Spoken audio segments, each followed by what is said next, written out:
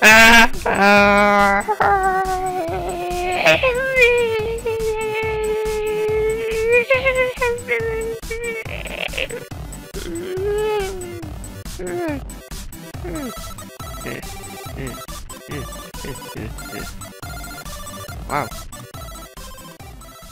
Okay.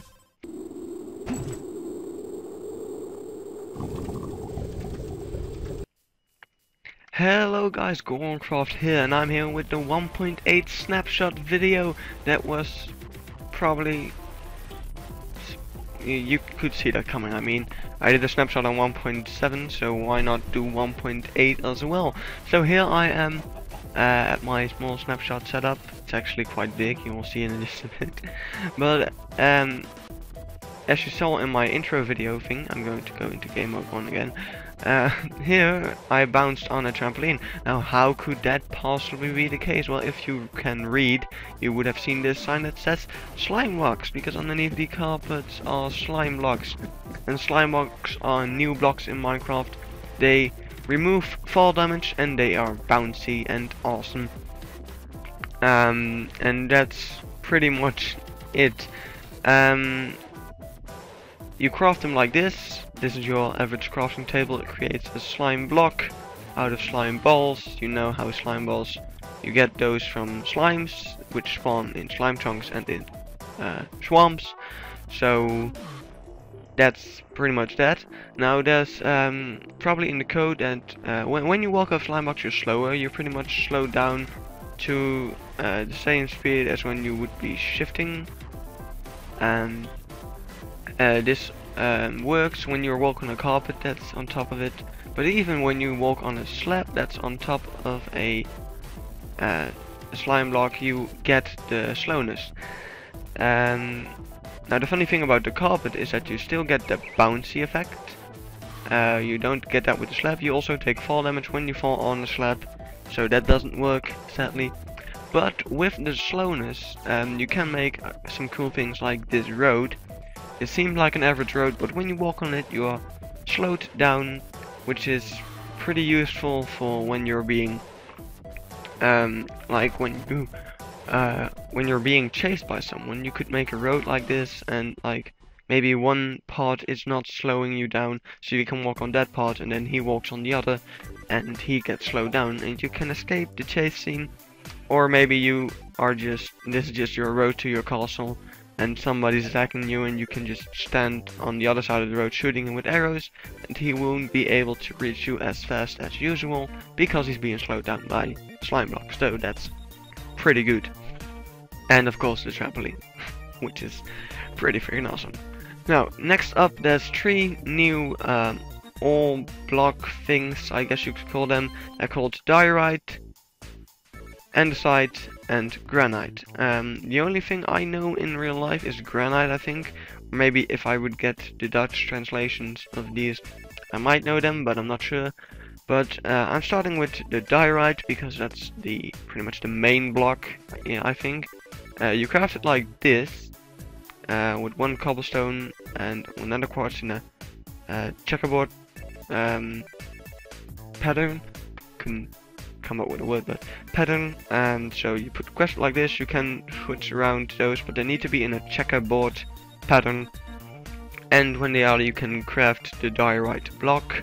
They also spawn in the world, like if you have a not super flat world, they will spawn in chunks, same kind of chunks as coal. Same goes for the other 2, they spawn in the same kind of chunk as coal, so the same size. Now to craft andesite, you need to have your diorite and you just add another cobblestone and it will make andesite. And to make granite you add a nether quartz to it, to the diorite, and you will get the granite, and of course for this one you get the andesite. Now when you put 4 diorite, granite or andesite in a square shape, you will get polished, not smooth but polished versions of the blocks. And I accidentally put the wrong one here, I just see, but that doesn't matter. I think these blocks look pretty cool, kind of like, well, I don't know what they're like, they're just really freaking cool. To make a road or something like that. Like with these you can make a really, I think these two especially will make, oh, if I grab the polished one at least, I think, let's just quickly check that out. I probably should have checked this before, but I'm only coming up with it now. And I think this is a really nice new way of doing checkerboard roads, and it's turning nighttime. Time, day, time, set, day. There we go. So yeah, that's pretty much the new all-ish kind of blocks. Now next up is new crafting recipes for blocks that were earlier only able to be found in generated structures. That's quite a mouthful, but I said it anyway. You can now craft mossy stone brick by grabbing a stone brick and some vines. It will create a mossy stone brick. These are, by the way, things I don't like. I think these were rare blocks and they should stay rare, because like previously when you made a house with mossy stone brick in them or chiseled stone brick, you really had a pretty expensive and good house, because you had those rare blocks in your house, you know. That's so cool. But now you can just craft them like this, and chiseled stone brick can be crafted with 2 stone brick slabs on top of each other and make a chiseled stone brick. Next up is the new furnace. Furnace now saves the level where it was cooking, so I placed a stick in here and it was starting to cook, but of course 1 stick isn't even enough to cook up 1 entire block. It does like half a smelting session, so this stops smelting, and normally the arrow would just go blank and you will have to start all over again, but now not anymore. It just saves it like this, and once you're done, once you have your resources back, like wood or coal or whatever, you can just add it again and it will continue to smelt your thing. But I do think that when you when you pull out your items, it does reset it, so it's only for fuel. The forums also said something about swamp trees being less dull now, so I just placed a random tree and put vines on it, because I'm in a super flat world and I can't really show a swamp tree being in a swamp biome. So yeah, that's pretty much that. Now there are new oh, I thought I was in survival mode for some reason. That was kind of stupid. There are new villages added to the game, and with new villages I don't really mean that they have new textures or anything like that. I mean that there are new sorts of villages, but they do have the same textures, which is kind of a shame, but still understandable, because they all make sense in some way. So I'm just going to go to this village I found, and we will do the rest of the snapshot video there. So let's actually start with talking about these new villages. The traits of the village are less random and more useful, or at least that's what the forum said, because I'm still seeing some traits like shears for emerald. You have to pay emeralds to get shears. Well, shears aren't really the most expensive things to make, of course, unless you don't have iron and you do have emeralds, which would be kind of weird, but still pretty more useful traits. The villages will now start with having 2 to 4 traits. So as you can see, this blacksmith or weaponsmith now actually has 2 traits from the beginning on, while previously villages always had 1 trait, and you will have to unlock the new ones. There are more professions of villages, but they don't have new skins, like I already said. They all still look the same, but they have new names, and the names are now also shown in the GUI, or however you pronounce that. So here you can see this is a ladder worker, and this is a fisherman, a librarian, and you can see like Fletcher. You can see all the different trades for all the different villages. They all have their own name. Now there are new trades added. Some I think are a little bit overpowered, and some I think are pretty freaking cool. So let's just get started. I have a small list in front of me.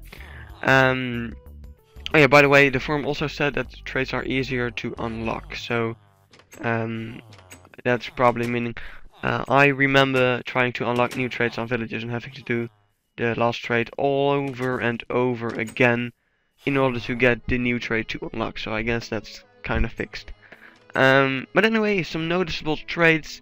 That librarian is now by stacked written books, so you have to stack the written books on top of each other. Like, I haven't really seen it yet, but I think it's like multiple books for one emerald instead of just one book. The purple villagers, which I think are the priests, now sell lapis, and you'll see why in a bit, because lapis actually got a little bit more useful than it used to be. But they sell lapis and they buy ender pearls and rotten flesh. Now that's something a lot of people probably like it, but I don't, because I'm that kind of guy.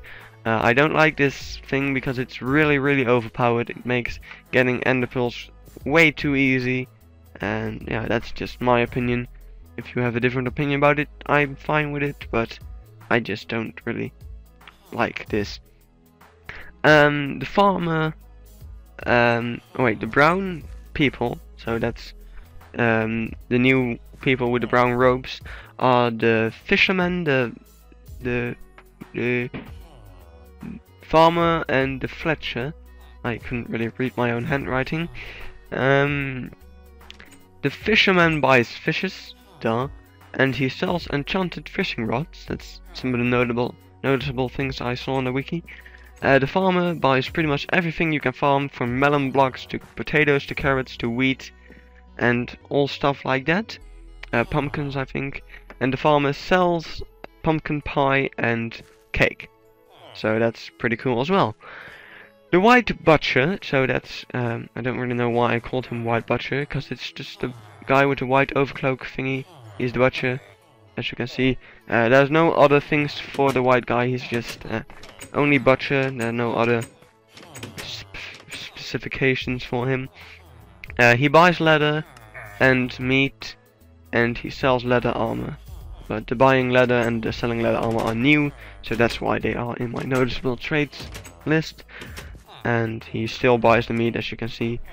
Then you have the guys with the black overcloak, which are the armorer, the toolsmith, and the weaponsmith. Now, this guy is a weaponsmith, and as you can see, he sells axes, because axes are apparently more weapons than tools. Which makes sense, because they're also the most damage dealing tool. And like, I mean, Assassin's Creed 3 Tomahawk, best weapon ever. But anyway, the armorer, the weaponsmith, because we are standing in front of weaponsmith, I guess we talk about the weaponsmith.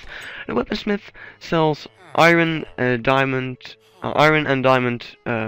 weapons, so swords and axes. And I think also enchantment. Hey, look, an iron golem just spawned there, completely random. I think enchanted as well, but I'm not sure. The armorer, and let's see if we can find one, maybe, I don't know. Not really seeing any other black cloaked guys, so I think there's one over here. No, not even over there. Oh, well, never mind then. The armorer sells armor, like you would suggest, just enchanted diamond, iron, and chainmail armor. So that's pretty cool. This door's going crazy over here. What's going on, guys? Okay. Those guys are just mad. And then, of course, we still have the toolsmith, which sells enchanted iron and diamond tools, which are pickaxes and shovels, I think. That's all. And then I have a big thing over here to mark this house so that I won't forget, because here I have like some houses with special announcements in it. This is a crafting recipe of a door. You can make a door with any kind of wood, just like you used to, or of course an iron door. But now when you make it like this, you would get 3 doors, or iron doors if you would make it with iron. And also the doors now stack up to 64, as you can see. We have 64 doors in our inventory. So that's really nice. I kind of waited for that to finally be in an update, because it makes sense. It's not weird that doors can stack. But anyway, next up we have like difficulties are locked per world. If you go to options, you'll see the difficulty is peaceful here, and if I go to another world, it will be different there. Or well, it will probably be peaceful because I put most of my worlds on peaceful. But say I would go to another world and change the peaceful into easy and go back to this world, it will still be peaceful. And also you can actually lock it, so you can lock the difficulty and you won't be able to change it again. Next up here we have this small announcement. Carrots only heal 1.5 meat thingies, so that's 3 hunger points. Oh gosh, I have visitors. I should quickly finish this up. Potato, baked potatoes only heal 5, so 2.5 meat pop thingies. They changed the enchanting system a bit. I'm kinda finishing up because I have to go almost, probably. Enchanting now costs lapis lazuli, and unless you're in creative, of course. And when you enchant something, you can see it costs 1, 2, or 3 lapis. And you can see the enchantment that you're most likely going to get. And say I don't want sharpness, well, too bad. You will always get sharpness. Pretty much. Unless you enchant something else, then you will actually get something else. So that's pretty much it for the enchanting, I think. Pretty much still cost the same levels for what you get. One enchantment is displayed, I talked about that.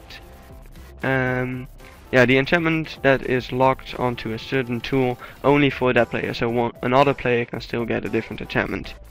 And it's locked until you enchant something, as I showed. Leveling up takes longer, it says. So it takes longer to get to level 30, so that's kind of too bad, but I mean, if you have an Enderman farm, it's not really too bad. I'm gonna make it day again. Level 5 enchantments are now no longer limited to combining tools with anvils, so you could get efficiency 5 out of the enchantment table. Now also the anvils have been changed. It's cheaper to do stuff, so you won't get the too expensive thing. My mom's calling me. Heel even! Kom maar aan! So it, sorry about that. We have visitors and I have to come downstairs, so anyway, it's cheaper to do so, and also naming it will only cost 1 level per time. So I remember wanting to name my sword something, and it costs 38 levels to give it a name. So that's kind of bullshit. So now for the last thing that I quickly have to show. If you go into a boat and you fall on top of other blocks, the boat will break. So that's why I made this. The boat breaks. If you have a drop that's more than 3 blocks high and you fall down, then the boat will break if you fall on top of a solid block. If you fall into the water, it's fine. But anyway, that's pretty much it for this snapshot video. Sorry I have to end it so quickly, but I really gotta go. So leave a like if you liked this video, and leave a subscribe if you want more of this. I am going to play the hardcore let's play in these snapshots, so stay tuned for that. Look forward to it. I'm probably going to start tomorrow, so that's gonna be pretty nice. So I've been Gorencraft, thank you guys for watching, and bye!